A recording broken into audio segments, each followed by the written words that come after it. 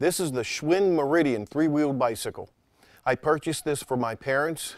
My mom's around 75 and my dad's around 82, and I wanted to get it for them so they could get some exercise. My concern was whether or not they'd be able to ride it and how difficult it was to put the bike together. So I'm going to give you some tips on how I was able to put the bike together. It is very easy to put together. And whether or not my parents were able to ride it, which they were. You can see right here we're on sort of a slagged driveway. It's relatively flat, but still I didn't know if they were going to be able to have enough strength in their legs to pedal the bike. And I can tell you that they did. There was no problem at all for them to do that, although they're pretty slow, but it works just fine for them. As far as putting the bike together, I did about a week's worth of research to find out what three-wheeled bicycle I thought would be best for them. And in the process of doing that, I found a lot of people having problems put together, maybe not necessarily the Schwinn, but in general putting together three-wheeled bicycles, even taking them to bicycle shops and paying up to $100 to have the bicycle put together. You shouldn't have to do that. You can put this together by yourself, and I think Schwinn is really dropping the ball here by not having a step-by-step video on YouTube that shows the people who buy these bicycles how to put them together. That's something that I do. I'm a video production business, and that's a type of video, one of the types of videos I'd make, and the cost to make one of those videos is less than what it would cost for the actual bike. So why Schwinn doesn't have a video out there showing you step-by-steps on putting this bike together, I don't know. I'm not going to do that because I'm not going to do something free for Schwinn, but I do want to give you the tips on putting this bike together in case someone's interested in buying the bike. I think you're really missing out if you don't get this bike.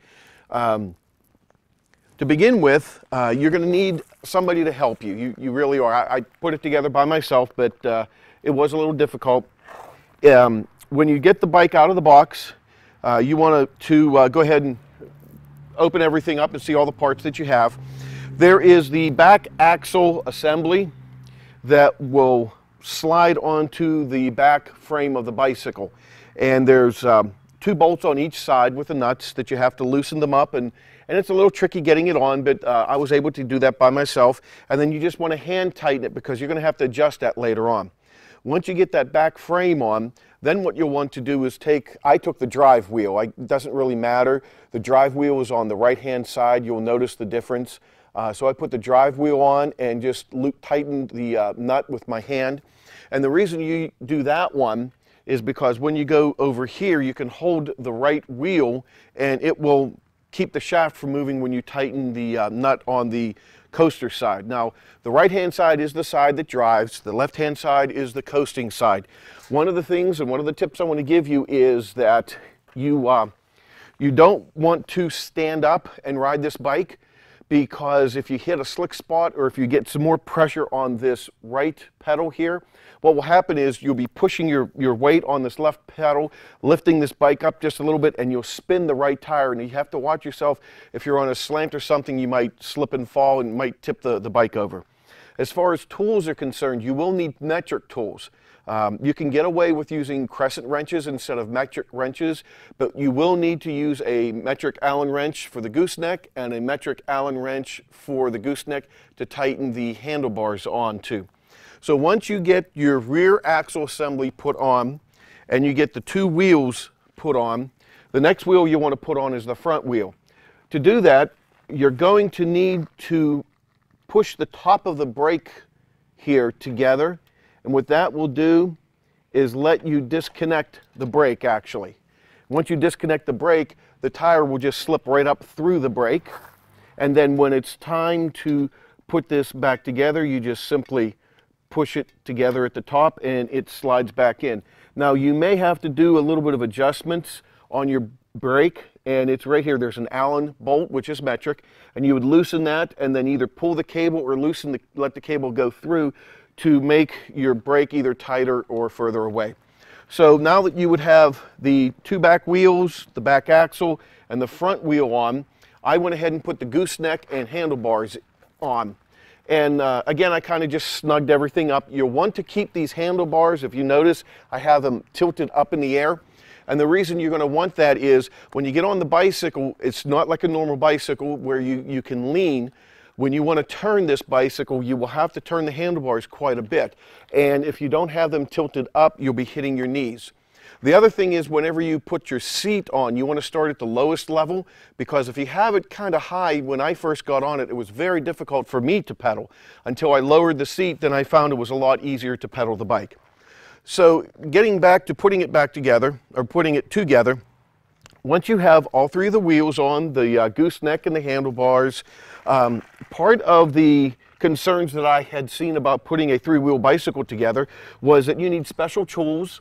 You would need a chain breaker. And that was a little concern of mine. When I looked at the chain, I didn't see the old-fashioned master link. They have a new master link that goes in here, and you will put the chain together and snap it. And then whenever I looped the chain around the two sprockets, I was a full extra link. And I was concerned that I was going to have to go back to the store and get a chain breaker to break the chain. Well, that's not the case, because what you do then is, once you put the chain on here, there are slots on the back axles that goes on the frame, and you just pull the back axle assembly backwards, and that tightens the chain to whatever tightness you want it, and then you can just tighten the 4 bolts down, and that will finish the assembly of the back axle. Once you have the back axle assembled and you have your wheels on, the next thing that I did was I put the fenders on, which actually was one of the most difficult things to do. I couldn't take the wheel off, put the fender on, and fish the wheel back up through. So I had to put the fender on while the wheel was on the bike. This bracket right here is a little difficult, because you have to reach through these spokes and put it on. Now, I didn't try real hard to try and fish this wheel up through this fender. You may be able to, but I put the fender on while the wheel was there. Then the same with this fender over here. The front fender, these little chrome rods here that tighten onto your forks, those were really a pain in the butt. And then the fenders, all three of them, they were bent somewhat. You had to move them so you didn't have the tire rubbing the fender. A couple of the things I didn't like is, we ordered the blue bike. And yes, this bike is blue, but it's a lot more gray than blue. It's a very minor thing, but my mom's favorite color is blue, and this wasn't blue. It's blue-gray. The other thing is, this fender here has a pretty bad ding, and over here on this fender, there's two really nasty dents, and then there's a scratch here and another scratch I found. For the price, and for having it shipped site to store, you know what, big deal. I know you're not getting what you paid for, but some people don't even put the fenders on. Who knows if they're going to last? So I think you're going to get more aggravation if you start fighting about unless they're really bent, but it's not really that bad. So all in all, it took me, I think, about an hour to put it together by myself. The basket is, let's just say I would not be proud to say that I built this basket. I don't like it at all. I'm probably going to make a little wooden flatbed back here. And the basket, when it's pretty much assembled, but it's really, really awkward and not made very well. And there are pins here that you can pull out, and that's how the basket comes apart. Now this pin here, there was another pin in the opposite corner, and why they did that I don't know, because all that will let you do is what it will let you do, and I guess that's why they did do it, it lets you fold the basket down. But I didn't want the basket to fold down. I wanted the basket to drop like that. But again, now you see that it has to be up on these rods here, and like I said, I'm not real happy with the basket, but we'll see about that. So all in all, I think it's a very well-made three-wheel bicycle. For the price, I think it's very good. My major concern was whether or not it would have the right gearing so you could pedal it, and you can. I have ridden it quite a few times already, and the biggest thing is, which I'm going to take a ride on it here, is that when you get on the bike, you just step through here and kind of get on the seat this way, And when you first start riding the bike, you're gonna want to all of a sudden, you're gonna tip from one side to the other like you're riding a regular bike. It's just weird. Once you get the hang of it, you should enjoy the bike really well. Just get on the bike and start to pedal.